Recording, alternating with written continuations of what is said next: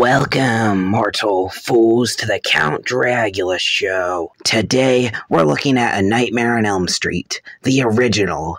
No more pedophilia, no more homosexuality, just a man who likes to kill people in kids' dreams. Let's watch. The film begins with our main character, Tina, running in some random area.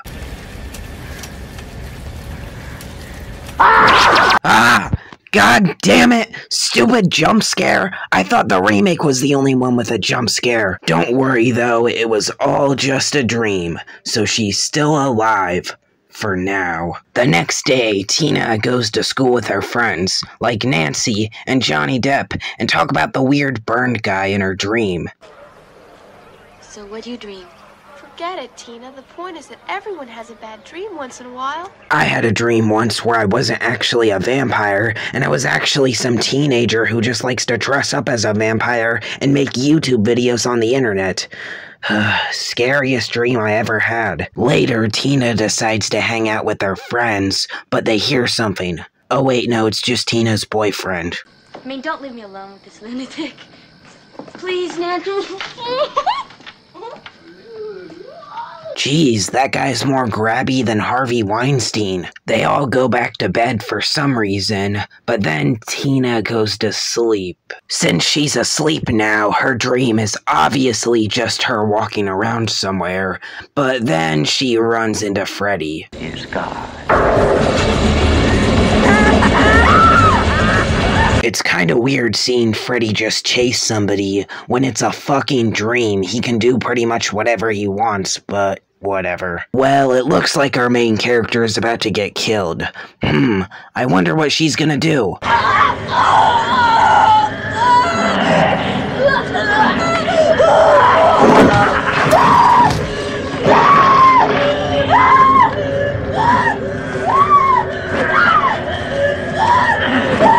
Yep, she just fucking gets murdered. After spending like 20 minutes getting to know this character, she just gets killed. I know it's trying to do a whole like psycho thing, but this is just fucking stupid. After that, our new main character sees this and gets interrogated by the police. But I sure would like to know what the hell you were doing shacking up with 3 other kids in the middle of the night, especially a lunatic delinquent like Lane. Rod is not a lunatic, Dad. You have a sane explanation for what he did? The next day, Nancy goes to school, but then Tina's boyfriend grabs her and explains that he didn't murder Tina, but the cops show up and he gets arrested. Hold it right there. Watch it. Hold him. All right. I'm cool. Okay, I got him. On the ground, now. Come on, get down. What a little punk-ass bitch. If I was getting arrested by the cops, I would at least nuke the entire police station, not just fucking surrender like a little pussy. Then Nancy goes to school, but because this is a Nightmare on Elm Street movie, she just falls asleep. Where's your pass? Screw your pass.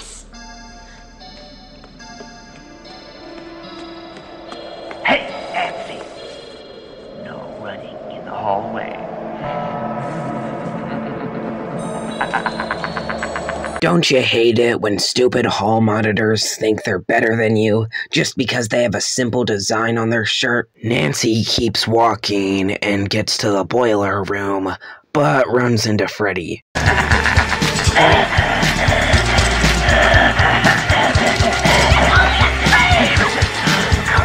Freddy.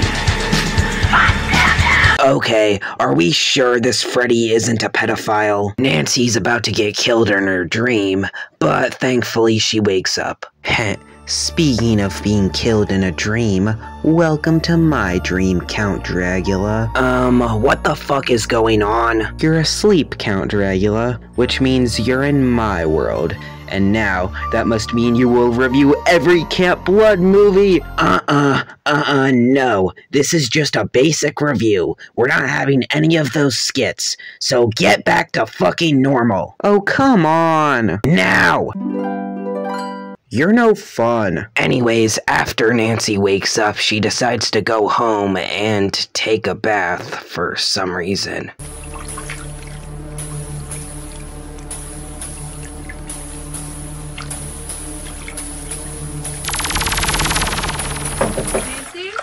Geez, can Freddy go any slower? Just stop wasting my time already. Well, in the middle of Nancy's bath, she suddenly starts drowning, but thankfully survives. Then Nancy tries not to fall asleep while watching Evil Dead, heh nice, but falls asleep anyways.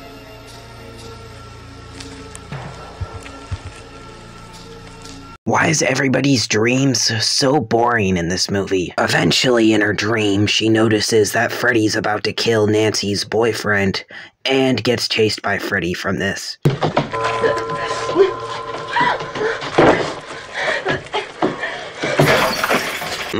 That's some tasty oatmeal flour. Nancy wakes up and tries to tell the police what she saw, but they don't really believe her.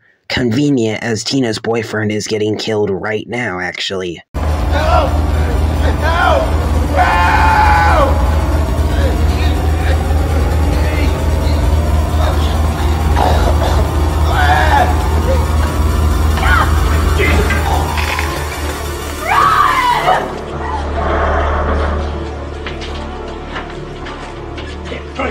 The cops find out about this, but they just think it's a suicide, so whatever. The next day, Nancy is in some science bullshit experiment because of everything that's happened, and she pulls out Freddy's hat. I brought something out from my dream.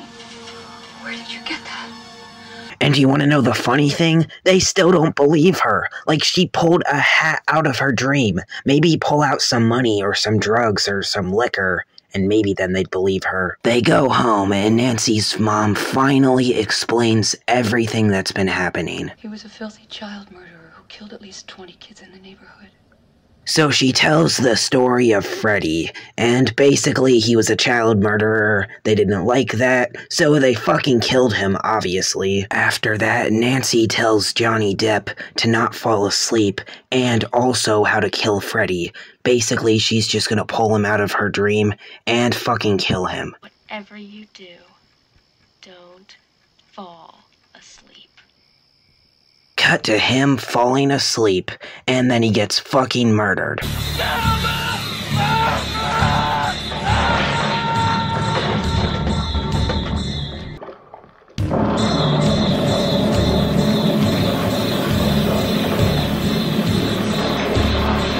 Hey, look at the bright side, Johnny. At least Freddy didn't take a shit in your bed. I'll take a shit on your bed. Shut the fuck up right now. Even though her boyfriend is dead, that doesn't matter because she still has to set all those Home Alone traps.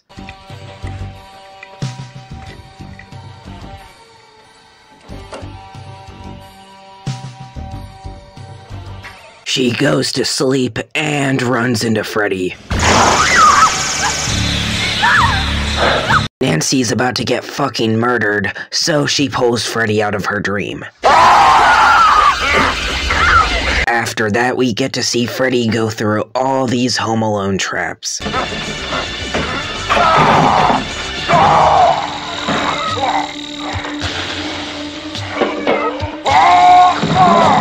Man, Freddy is really a bitch in real life. Nancy then lights Freddy on fire, and she gets her father involved, and then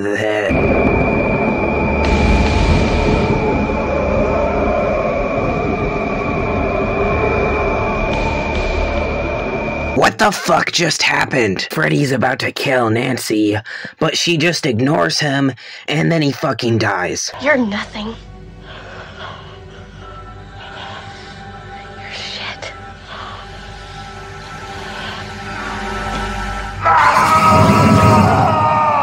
That's actually good advice.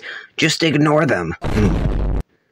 Why are you looking at me like that? But it turns out this entire movie was just a fucking dream. So now we can get a nice, happy ending. I'm not doing it! What's going on with the window?